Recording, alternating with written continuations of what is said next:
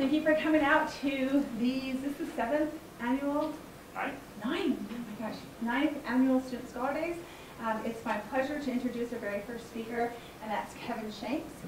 Kevin is a senior in the biology department, and I've had the pleasure to work with Kevin over the last year on this project that he's been really taking charge of it, and he's done a great job showing initiative in collecting data, analyzing the data, and putting a really nice presentation for you here today.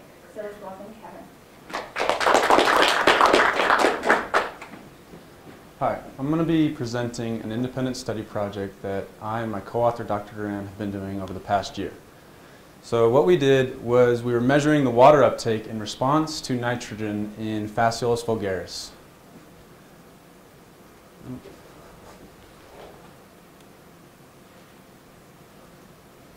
So first I'll talk about the importance of nitrogen within plants.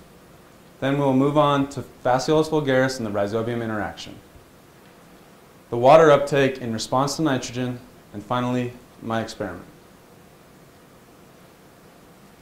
So nitrogen is a very important nutrient within plants. Now they use this in sexual reproduction, DNA synthesis, and it is required in very high quantities and is a limiting factor for plants.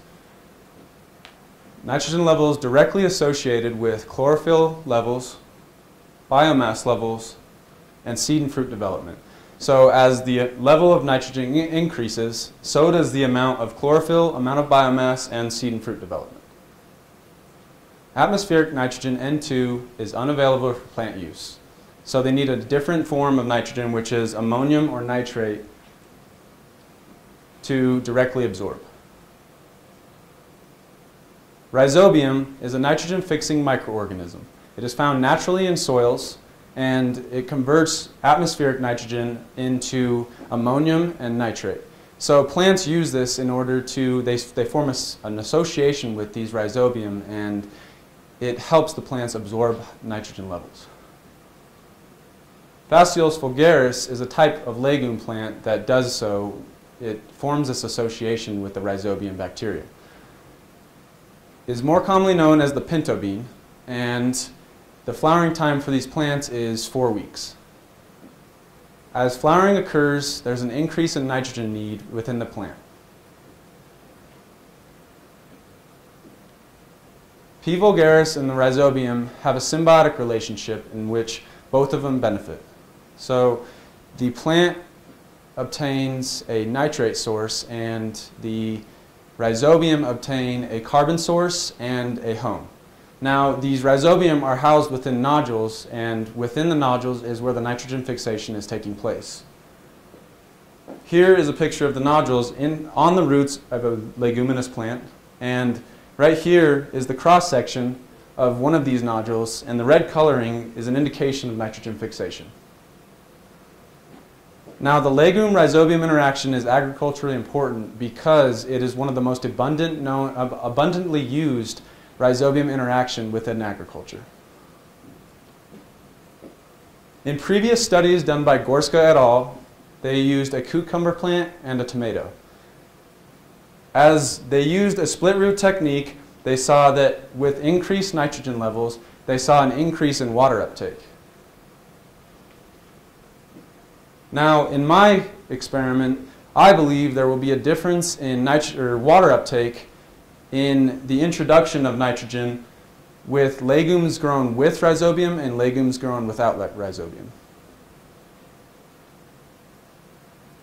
Plants were inoculated with the rhizobium plants, and non-rhizobium plants were grown for 2, 4, and 6 week growth stages, and they were tested throughout those stages.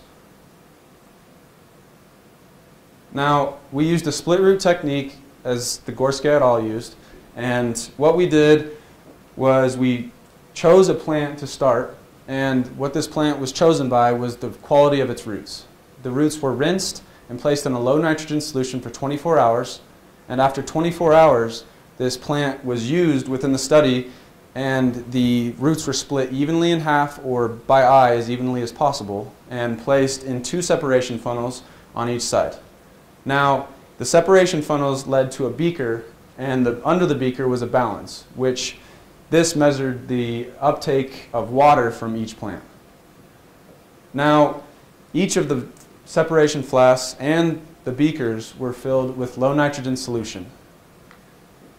For the first trial, the 5 milliliters of high nitrogen solution was added directly to one side of the separation funnels. Readings were taken every 15 minutes for 60 minutes. Then, after the first trial, the high nitrogen solution was flushed out and refilled with low nitrogen solution, and 5 milliliters was put into the opposite side of high nitrogen solution. So this acted as its own control so that each side of the roots was in a high nitrate environment to see the difference in the uptake. Now here are the solutions used within my experiment. The low nitrate solution and the high nitrate solution. You have 2,000 milliliters of low nitrogen solution because we used a lot more of it to fill the separation funnels in the beakers. And we made about 500 milliliters of the high nitrate solution because 5 milliliters of the high nitrate was added each time. So not much was used. Now what we're looking at here is what's underlined in red is the difference in the nitrate levels. So CaNO3 and KNO3 were the source of your nitrate levels. And as you can see in the high nitrate were much higher, especially because we only made 500 milliliters of the solution.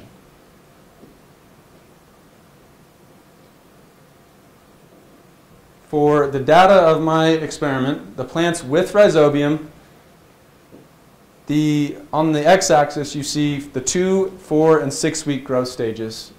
And on the y-axis you see the water uptake in grams. Now what this was the starting value on the scale subtracted by the final value on the scale. So that would give you your uptake in grams. Now above are the p-values of significance, and for the first 2 weeks of the rhizobium plant, you saw that they took up the low nitrogen solution to start. Now they continued to do so and took up more and more of this low nitrate solution throughout 4 and 6 week periods.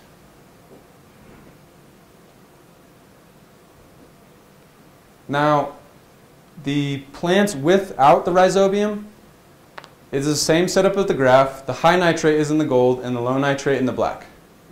We saw in the first 2 weeks that the non-rhizobium plants took up low nitrogen solution more than the high nitrate solution. Now, at a 4-week mark, there was an equal amount or close to an equal amount taken up of each side. So it didn't have a preference of what it was taking up. And in the 6th week, you saw an increase substantially of the high nitrate solution absorbed versus the low nitrate solution. Now this graph is showing the high nitrate solution uptake minus the low nitrate solution uptake.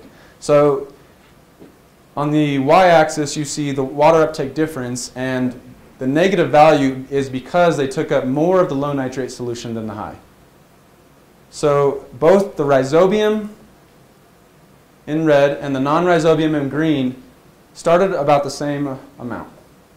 At the 4-week period, again, there was no preference in the non-rhizobium, but the rhizobium plant took up more of the low nitrate solution.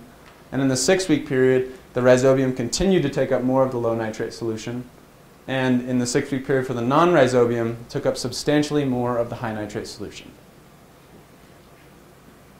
Now, this supports the hypothesis that there was a difference in water uptake due to nitrogen in the plants.